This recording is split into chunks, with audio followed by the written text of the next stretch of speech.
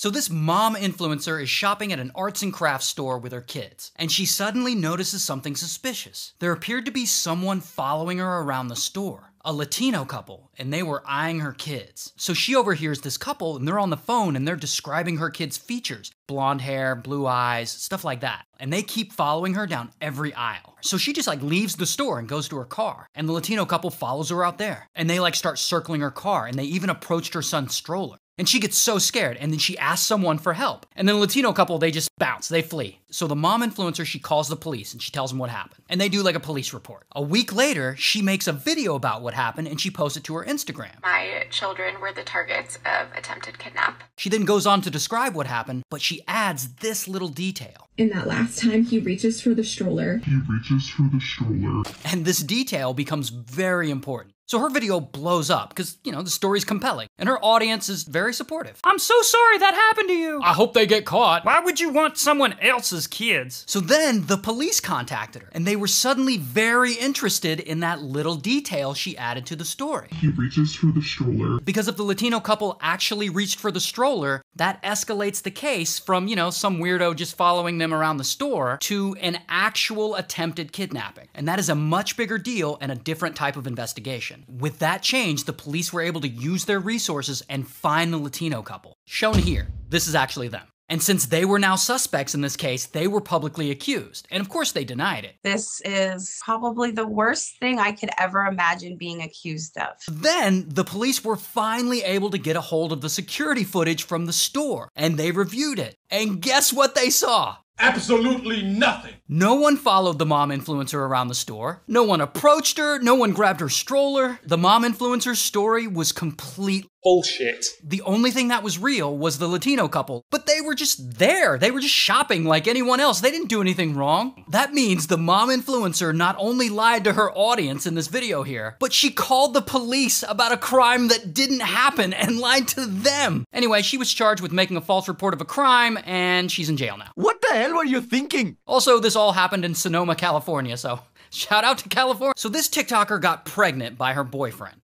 This guy. And then sadly, about 30 days after the baby was born, the boyfriend allegedly abandons them to move in with his ex-girlfriend. So Morgan, her name's Morgan, starts making TikToks about her experience as a single mother. And her account starts to blow up, because, she's likable and funny, but she made sure to keep his identity anonymous, only referring to him as the random man in Atlanta. This baby, she's from a random man in Atlanta. So then one day, her ex, the random man in Atlanta, the real guy, he saw her videos. So then he gets on TikTok to deny he's a deadbeat. Morgan lies so good. Morgan can sell goddamn ice to an Eskimo. And it was there in these videos that he admits to being the father of 6 kids. That's 6 kids with 6 different women.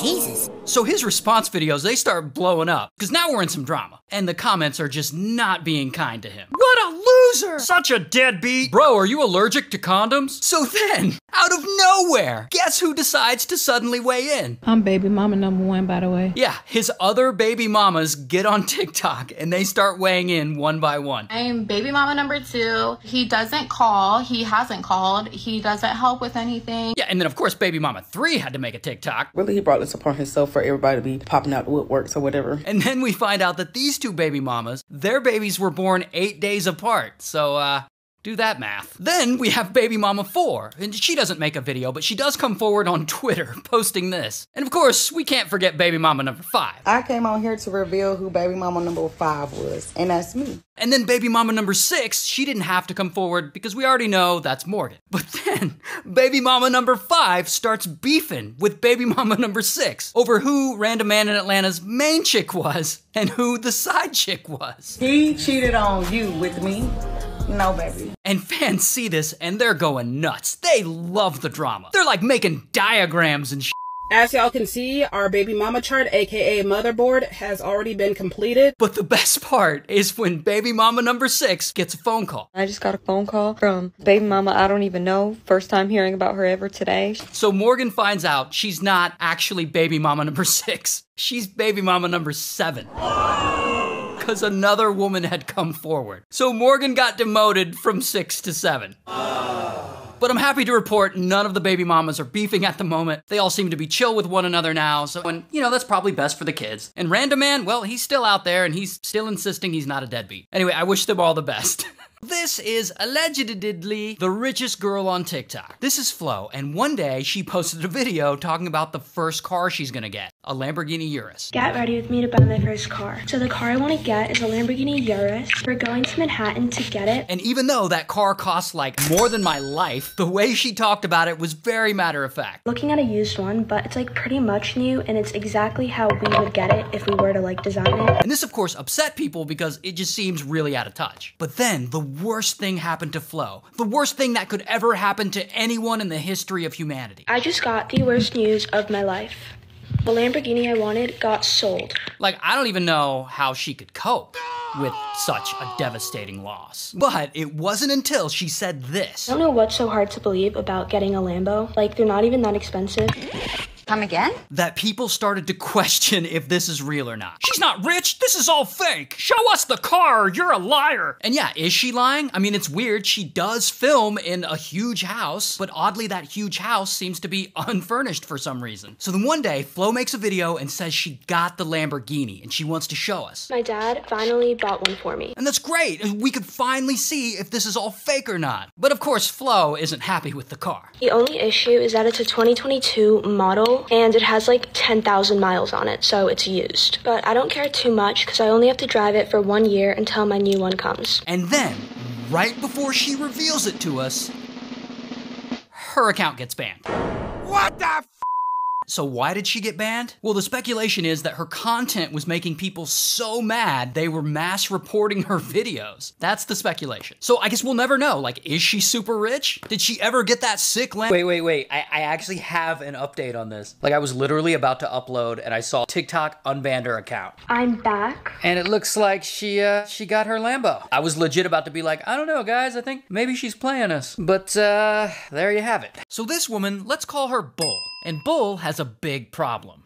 She's dead. She's in the middle of getting heart surgery and she dies right there on the operating table. So she's lying there, dead, for about 3 minutes. And the doctors, they know what to do, so they electrocute her back to consciousness. And she's alive again. But she's not better, because later doctors diagnose her with a brain tumor, a really bad one. And they only give her 4 months to live. So Bull does chemotherapy, she does radiation, but unfortunately nothing beats this cancer. So she starts to take a different route. Alternative medicines. And she starts getting better and her cancer starts to stabilize. And she ends up living way past the 4-month mark. Yeah! Until Bull decides to share her story on Instagram, and she starts pushing the alternative cures that helped her. And things really take off for her. I mean, people love her. I mean, her Instagram blows up, she gets lots of fans, tons of support, she creates a wellness app, and the app is so popular, Apple wants to partner with her and make it available on the Apple Watch. She creates a cookbook, she raises a bunch of money and donates it to charity. Things are going really well for her.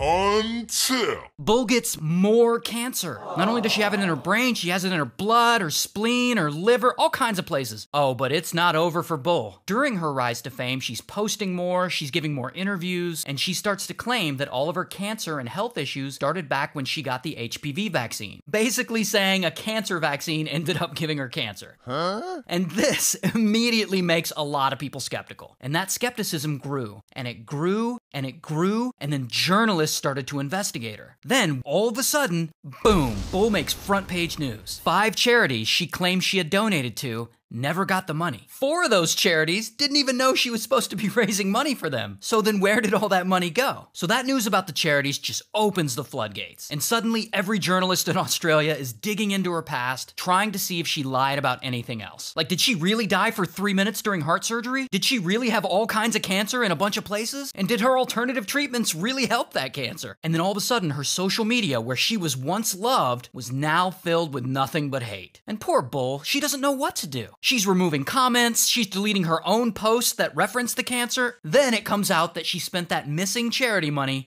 on herself. Leasing a luxury car, vacations, clothes, new veneers, and people are pissed because they were lied to. Then Apple removes her app from the App Store and the book publisher withdraws her book from sale. And during all this chaos, Bull is like, okay, I can fix this. I just have to do an interview. So she sits down to do an interview with the Australian Women's Weekly. And it goes about as well as you would expect. I mean, pretty quickly the interviewer asks her if she has or has ever had cancer. And to everyone's surprise, Bull doesn't lie. She actually says, quote, "No, none of it is true."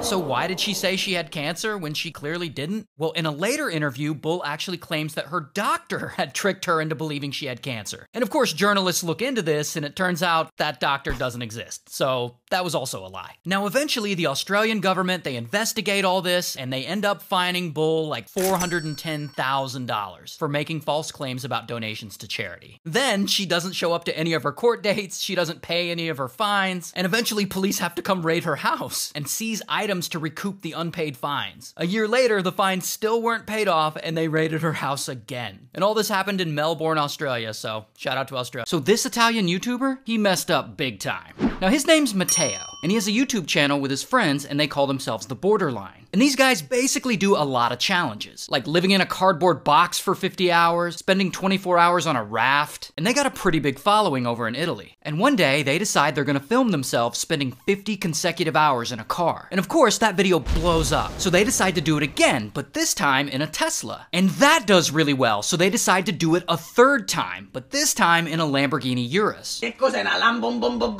So these guys, they go out and rent this Urus, and they're having a great time in it. They're speeding around the city, they're taunting slower cars, here they are getting a little fast food. The challenge seems to be going well. Now Matteo, he's driving, and allegedly he wants to see how fast the Urus can go. But there's a car in front of them, and it's kinda going slow. So Matteo decides to overtake it and pass it. And the other YouTubers in the car, they're trying to film all this. Okay, while they're doing all that, let's talk about this other woman. Let's just call her Mama. So Mama picks up her 2 kids from kindergarten. The son is 5, the daughter's 3. And she buckles them in, and she drives away in her little smart car. And she's on the road for a bit, probably, listening to the radio or asking the kids what they did at school today. Meanwhile, Matteo and the Borderline are passing that slow car that was in front of them. And they pull into Mama's lane, and Mama's car and the Borderline's Urus collide, nearly head on. And this isn't like a small fender bender. This is a brutal crash, and Mama and the daughter survived. But unfortunately, the 5-year-old son did not. So Matteo goes to jail, and allegedly they find cannabis in his system. And he's on house arrest while being investigated for vehicular homicide. Also, the whole Borderline group posts a written apology video on YouTube. Sorry, it's in Italian, but they basically say it's morally impossible to continue on this path. And they're not gonna make any more online content. They're done. Then YouTube just straight up demonetized their entire channel. Also, this happened months ago in Rome, Italy, so shout out to Italy.